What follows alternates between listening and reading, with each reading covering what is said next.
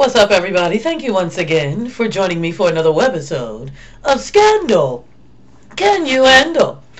Okay, I just have a question. Again, stay with questions, don't I? I'm just wondering when Puffy's going to stop playing with people and their money. Okay? When is he going to stop doing that? Maybe now, after you hear this story. I see we have a reggae artist, a well-known reggae artist, mind you, in the building, that's not playing games with Puffy. Okay? MediaTakeout.com has reported that reggae artist Elephant Man isn't too happy. Okay? Homeboy done ran up into Bad Boy headquarters the other day and tore the house down. Okay? Wasn't a pretty sight. The receptionist said all hell broke loose once they sped past her. It was Elephant Man and two of his other friends, right? She was trying to stop them. Of course, she couldn't. So anyway, they go barging into Puffy's office and everything. Homegirl wants to go back to her desk and fake like she want to stay out of it and do some work. You're not answering no phones, girl. You should have been back there listening and seeing what was happening. Well, anyway, she did say she heard a lot of thumping around and bumbleclot this and bumbleclot and give me my money and all this and all that, right?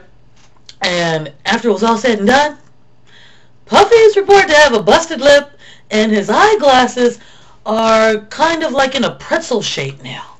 It's not a good look. I mean, I cannot believe that people are still going on people's jobs like that. Is it that serious? Yeah, obviously it is.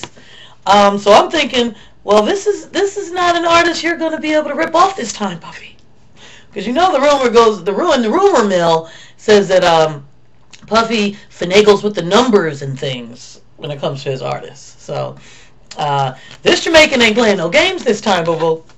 And for those that do not know who Elephant Man is, I have a picture, and I'd like you to see it. Check it out. Nobody move, nobody get hurt. Nobody move, nobody get hurt. And that's what he probably was saying as soon as he stepped foot in that office. But I have a question, another one, right? Who slapped him with that ugly stick like that? That is an ugly stick, honey. Hey, I'm sure this story is going to be developing and we'll be following it. Now, let's just stay on this money trail since we're talking about coins and things. TMZ has reported that we have an update here on Shaq and Shawnee's divorce shenanigans. Now, here goes Shaq again, reaching. Still not coming to grips with it, boo. I understand. Now, all of a sudden, you think that Shawnee done bought a condo for her boy toy personal trainer friend. Why? He can afford his own condo, regardless if it starts at $650,000 a pop. It does not matter. He is a personal trainer to the stars, so they make money, Shaq. It's okay. That's the things that you do. See, that guilty conscience, it eats at you. Well, I wanted to remind you guys that, you know, when Shawnee met Shaq and when they started fooling around, Shawnee was married, okay? So she cheated on her husband with Shaq. So how else is it supposed to play out? I mean, the way you get started is usually the way it ends, right? And a word of advice, though, to Shaq. It takes a little more than diamonds and pearls, boo, to please a girl. So, you know, guys that have a whole bunch of money, they just think that, you know, you throw them a couple of furs and buy them a couple of houses and things. That's all it takes. It's not. That's why she's probably with the personal trainer getting live streaming back shots. Maybe Shaq might not be doing too well in the love department. So you might have to brush up on that, boo. Gotta put some R&R in. Well, while Shaq is brushing up on his in the love department, I see here that we have OJ in the police department. What are you doing, Orenthal? Here you go. Okay, you guys, I heard this on the news.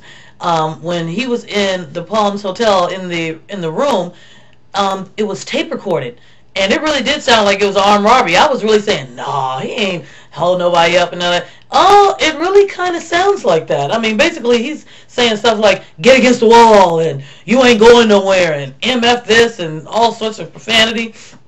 It got crazy. And 9 accomplices. Now you got 9 other people involved in this foolishness over some plaques and trophies and crap. Sit down. You're 90. It's over, child. So now he's being charged with assault with a deadly weapon, and the prosecutors thinks he's going to be a flight risk. So I guess you'll be having those 3 hots and a cot again. Everybody's doing it. And I'm sure that story will be developing as well. Orenthal. Can they find something to do, people? Well, we have our celebrity photo segment. Let's get to it, shall we? Wow, Nicole, you have come a long way, honey, from this to this. Proud of you, girl. It's a good look. Hey, for my lady viewers, I found these crazy heeled shoes, and I was wondering, would you guys buy a pair of these? Nicole from the Pussycat Dolls didn't seem to get the memo. This isn't a costume party, boo. That Egyptian-inspired gold and black number with that ridiculous train like that is a don't. Okay? Hey, you guys, I'm Ebony Evans, and this is, and always will be, Scandal. Can you handle? You.